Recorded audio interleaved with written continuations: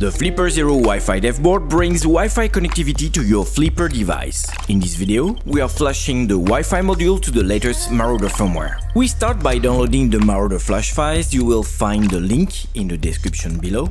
On that page, you download the FZ Marauder v1.1.zip and the flash v1.1.bat. You unzip the Marauder folder and move the flash v1.1.bat in this folder. Connect the DevBoard directly to your PC via USB while holding the boot button and release the boot button after 3 seconds.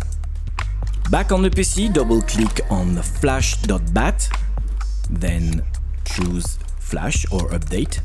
Select 1. Flash Marauder. The software erases the current firmware and then prompts the user to confirm the writing. When the writing is finished, just close the window. You can now disconnect your Wi-Fi DevBoard from the USB and connect it to your FLIPPER Zero.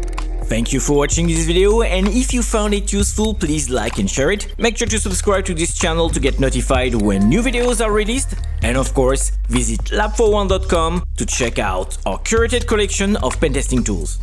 Stay safe and see you next time.